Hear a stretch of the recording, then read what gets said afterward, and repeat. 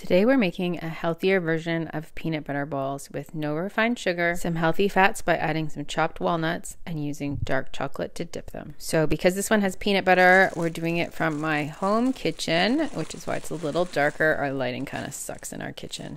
But here we go. I started by prepping all our ingredients just so this goes faster and it's nice and easy. So we're doing 1 cup of crispy rice cereal. You can use another crispy cereal if you like. You could use puffed quinoa if you don't want to do the rice. Then we're going to measure out 1 cup of peanut butter.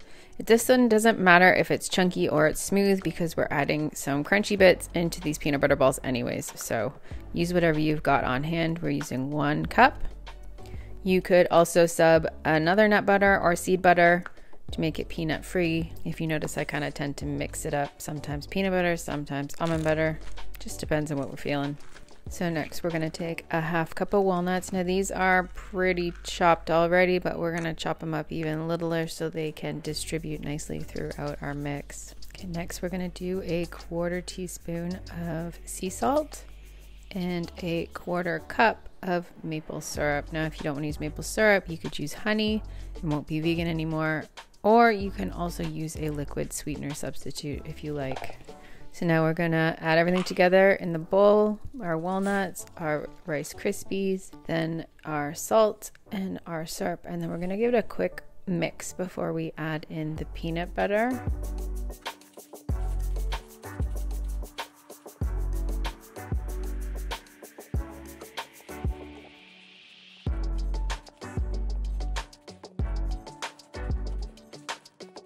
Then we need to assess our consistency. We have an optional up to 2 tablespoons of coconut flour that you can add here. Coconut flour is a very drying flour, so it will suck up some of the moisture and make your batter stiffer and easier to handle and roll into balls. So we're going to start by adding 1 tablespoon of the coconut flour, sprinkling it over top and then mixing it in. And then you want to wait a couple of minutes to give the coconut flour some time to suck up the moisture before you decide whether or not you want to add the other tablespoon or not. If you do them both at once and don't give it time, then you could end up with a super dry mix. It's not going to stick together, it's going to crumble.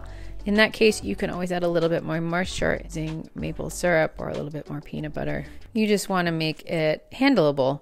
So if you see when I start rolling these balls, it's kind of sticky on my hand. So another trick is you can pop it in the fridge, and fridge will sort of set it up a little bit so it's less sticky. So I used the 1 tablespoon of coconut flour combined with chilling it in the fridge for a couple of minutes, and it made it nice and easy to roll out the rest of these balls. So we want to take about a tablespoon of mix and we're going to roll it into a ball and put it on a tray or a plate that we can pop into the fridge or freezer when we're done rolling them all. And when you've got it all divided up and rolled, we're going to pop it in the fridge or freezer. I like the freezer because it's much faster. The freezer, you only need to leave it in for say 20 minutes for them to be nice and solid and ready for dipping. If you're going to stick it in the fridge, it's going to take about 2 hours. I guess it depends on where you have the extra room to stick a sheet tray. So we're taking about 1 cup of chocolate chips and a tablespoon of coconut oil, and we're going to melt that.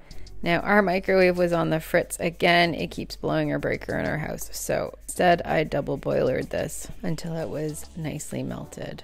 But by using the double boiler, it took me a lot longer to melt the chocolate, which gave the peanut butter balls time to set up. So now we're ready to dip.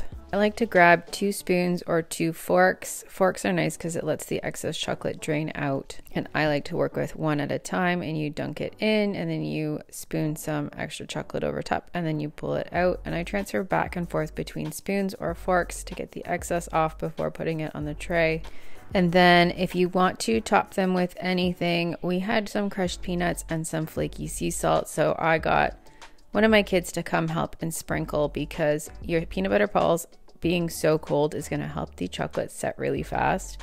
So you're either going to have to add toppings with every single chocolate you dip, or you can have an extra set of hands. It's really nice to have the extra helper anyway because I find dipping chocolate always ends up messy. Sidebar, this is my son's Osmo salt. He was so excited that we found that in the States. It's Nick DiGiovanni's flaky sea salt, and he has been using it everywhere he possibly can. It's so fun.